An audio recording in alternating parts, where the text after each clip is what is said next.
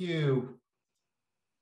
So again, as Gene just said, my name is Yuval Shchory. I'm the head of product management for everything cloud security with Checkpoint. And today I'd like to talk a little bit about what's different in terms of cloud deployments and why do we need machine learning and AI so much in these spaces of cloud security in order to really effectively shift everything that we do to the left.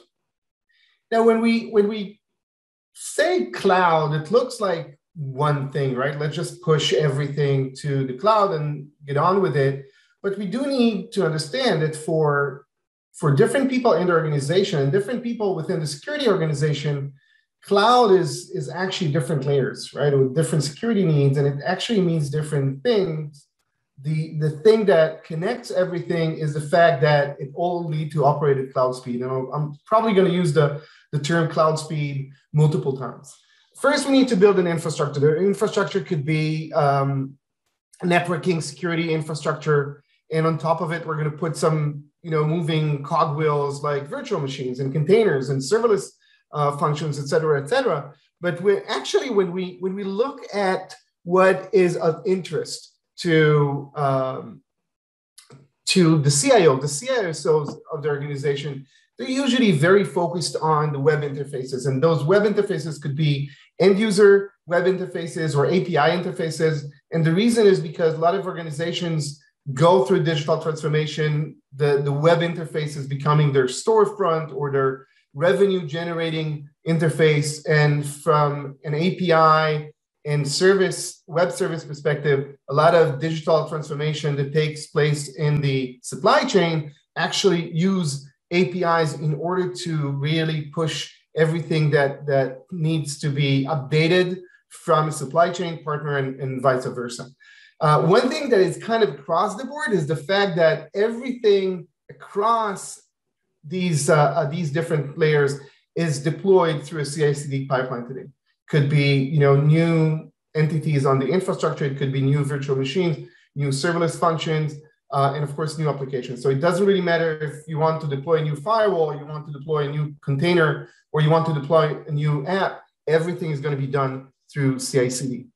Now, cloud actually is a serious thing when it comes to security. And based on the Verizon data breach report that was released this year, we see that cloud security breaches actually surpassed this year the on-prem security breaches. And we all know the stories. We heard about Capital One, we heard about Swiss Cloud and others. And I think that Swiss Cloud, by the way, is an interesting one because it's on their way of trying to secure against the OWASP top 10, they deployed the web application firewall, but it was misconfigured, right? And also they had some misconfiguration on the identity part. And that's exactly what allowed the adversary to actually access customer information. So we all understand that cloud is here. It's here to stay. It's not a matter of just like, a couple of years ago when we said, are you going to move to the cloud? There's no question today. Every CIO, every CISO I talk with say we're already in the cloud in some way or form. And as we go to the cloud, we need to understand that the attack surface and the threat surface actually are now as wider as they have ever been. So what really keeps the security people awake at night? First is the fact that due to the organizational shift left, they have very little visibility. And I think that most of the technological advancement in the last years actually pushed visibility out of the question when it came to the security side of things.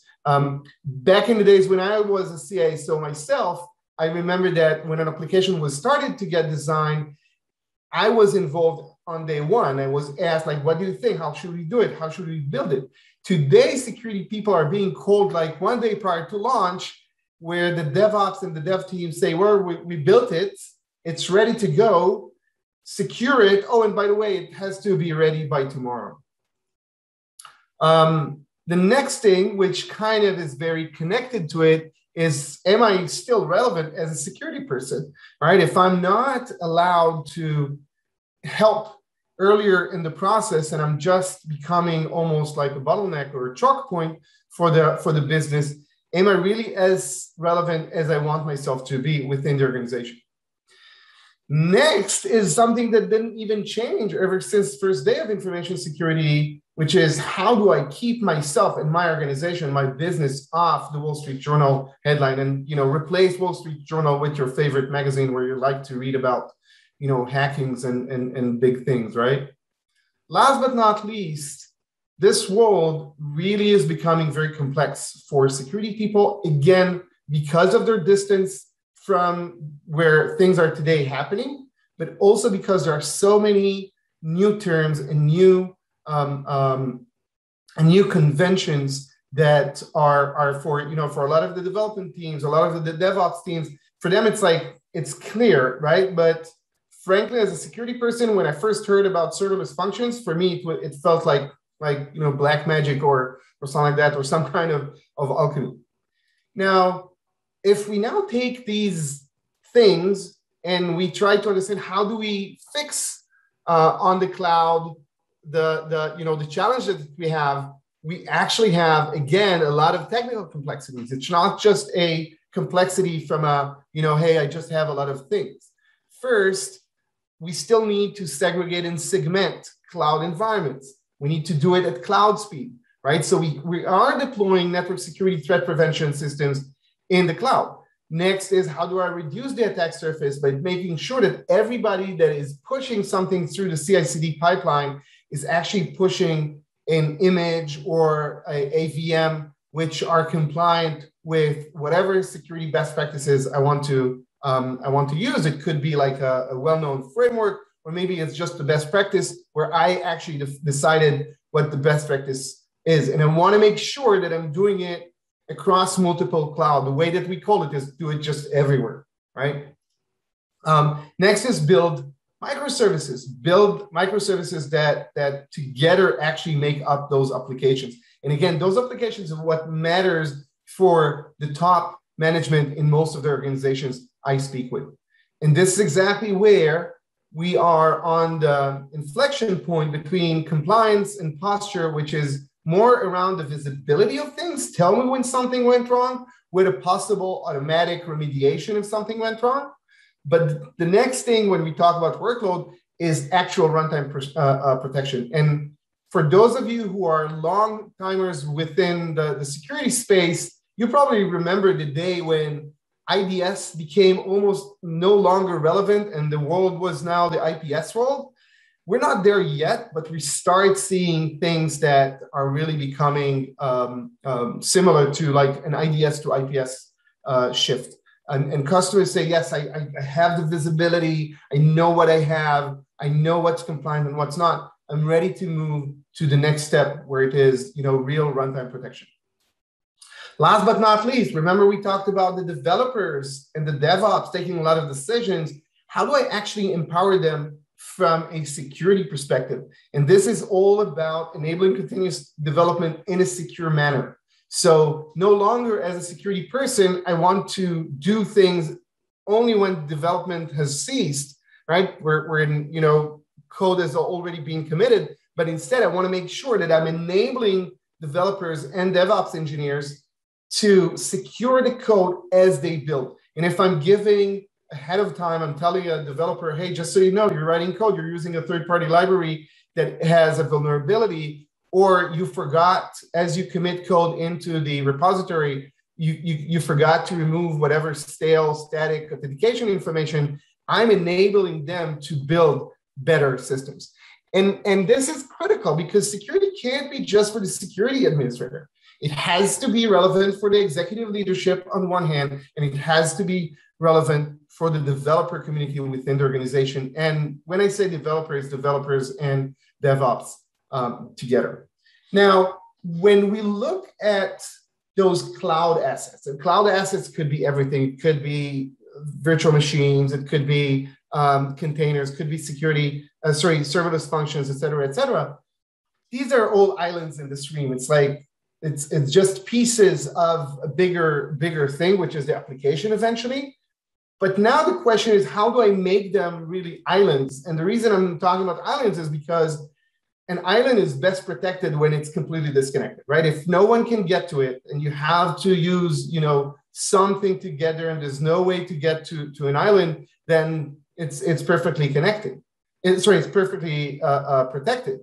However, we need to understand that it's not really islands in the stream. It's not, VMs are not just standing in the middle of an ocean doing nothing. They are connected to different VMs. They are connected to different containers. They are connected to different serverless functions and so forth within those assets themselves.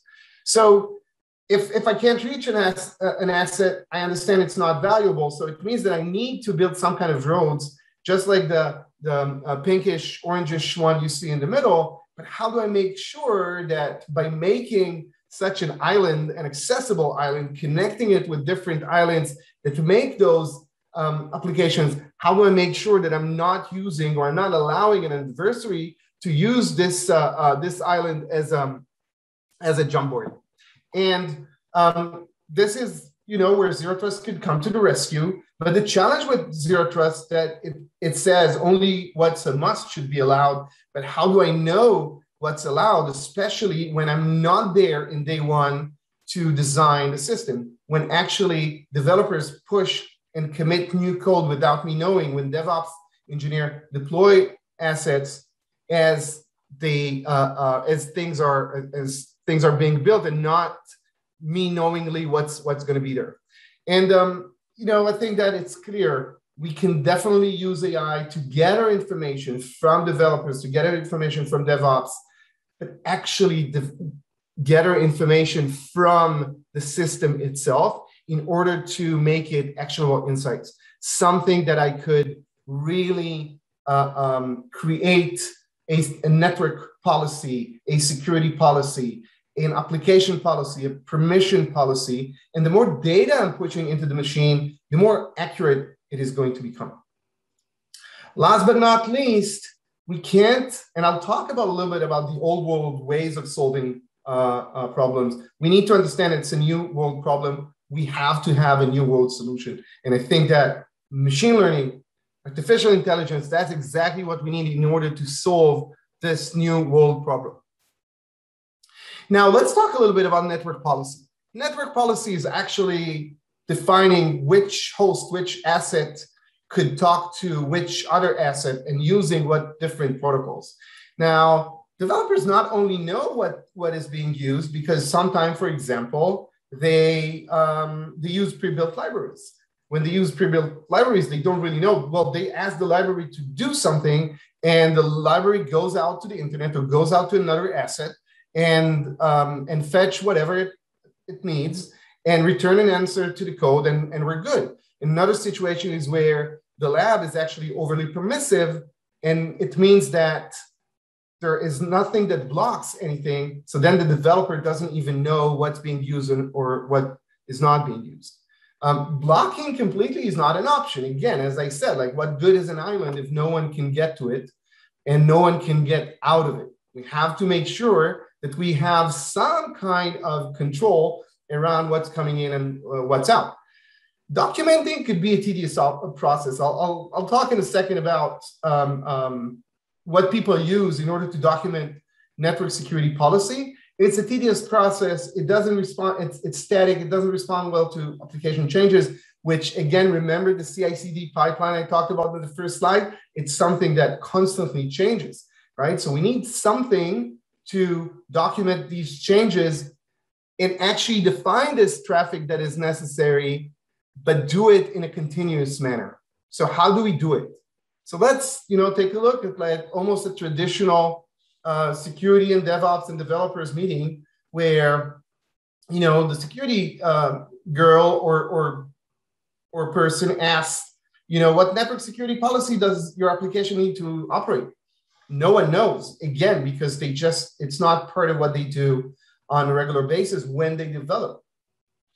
And then and again, I used to do it as a system integration, as a system integration engineer tens of years ago. we used to just take logs from firewalls or from routers or from what have you, put it into an Excel file. Again, I'm talking about like 20, 25 years ago, and then run some whatever unique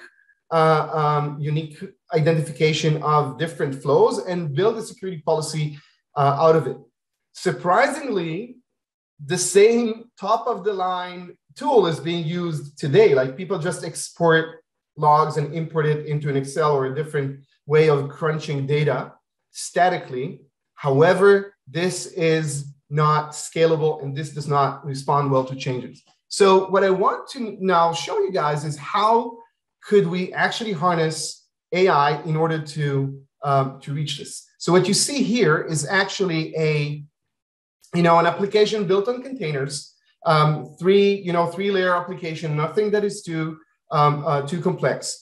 And the question is, how do I know what type of traffic is flowing between each area and each host without documenting? So what we could actually do is discover the different containers, discover the different zones, right? It's done through, downloading a Helm chart. I'm not going to take you through it, but definitely this is what you do. You start understanding what's happening on each node. Immediately, you understand what namespaces do you have, how many pods you have, what pods you have. But it doesn't look like the diagram we saw earlier. So actually what we're going to do in this zone, we're going to turn on access policy learning. And by the way, we do at the same time, we can actually also turn on things that are of the threat prevention type without even looking into anything that's being learned. I don't need to be a genius to use machine learning in order to understand that if your code tries to connect to a command and control bot, something is wrong and I don't want to allow it. I'm going to disallow it on day one, right? But as I go learning, I can actually now learn within what's allowed. I could actually learn what different types of traffic and protocols are being used, right? And this is very initial. It's only after 1 hour of learning, right? And you see that the system says, hey, keep learning. But after it finished learning, it shows so many zones and so many pods. And it actually is capable of showing something that looks, maybe with less colors, but looks similar to the same thing that we saw in the drawing. And this is something that the machine learning algorithm learned on its own. And then it suggests a security policy and says, this is what you should use in order to support this. The nice thing is that as we move forward, actually new application changes will be relearned and reinforced. And we could also identify not only what's allowed, but also we can identify anomalies between this and things that are not allowed. It's not just a yes and no, is it allowed or not? It's much more than that. Now that we allowed we allowed some different islands from talking the wrong things and just allowing, the right types of protocols to kind of pass between the islands. The thing is, okay, I'm allowing, for example, my serverless function to access an S3 bucket, but what does it mean? Is it enough to say, okay, this serverless function could access this other service? It's definitely not, because we have so many access types, and maybe the serverless function, for example, needs only a read-only from the S3 bucket. So do I completely allow everything, or am I actually allowing just read-only? And if I only want to allow read-only, how do I know exactly what is required? So how would a security person know exactly to take the right decision?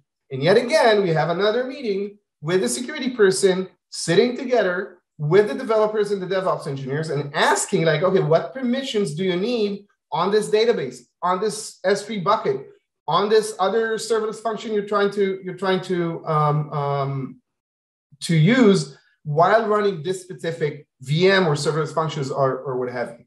And there's a lot of pushback. developers would say things like, well, yes, currently we only read data from the database, but what if I need to change something? Do I need to ask for your permission? I don't want to delay deployment of the new version because you didn't give it to me, right? And then the question is like, why are you so petty? Why do we need more than just this? Because I want access to the entire database. And the question is, how do I continue securing access, but still maintaining agility and flexibility? And this is, again, where machine learning and AI comes into play. So let's look at actually, how do I take a Lambda function, immediately map the different using, just using static code evaluation, right? Sorry, static code analysis. How do I actually analyze and understand the Lambda function? What does it talk with? And then I can look at the IAM policy and say, okay, these are all the resources that this Lambda function accesses. Now, because I could actually take the code and run machine learning algorithms that model everything that the code might do and position them in different paths, in different journeys they could take against specific resources, I could actually tell you, listen, you're too open comparing what you really need and what you have configured. But this is not enough. As you remember, well, do I need to be petty and say like, oh, this is not enough? I want to tell you what's bad. Actually, you want, because the machine learning model actually modeled the required permission model and the effective permission model, not only I could calculate the delta, I could provide the security person a YAML snippet, which is exactly what the developers and the DevOps engineer use in order to configure those resources, right? And I can use it to provide the developer with exactly what they need to do in order to fix this, right? So listen, we got from not knowing nothing to knowing everything. Now let's summarize. We need to remember that we have a lot of data, right? And just looking at the data and having a developer, a DevOps sending more logs to a SIM or something similar is not really going to add any visibility or insights, right? So what we actually need to do is we need to use machine learning and AI correctly in order to model policies and look a lot about how actual usage is being run, and then compare it to what's effectively configured and suggest changes. And this has to happen constantly. It's a continuous bridge that kind of bridges the gap between what security knows and what DevOps know. And one last thing is, remember that, as I said, it's continuous. So when developers need to change something, it might change the requirement from a policy perspective. And with that, I'll bring it back to Gene. If we have any questions, more than happy to answer.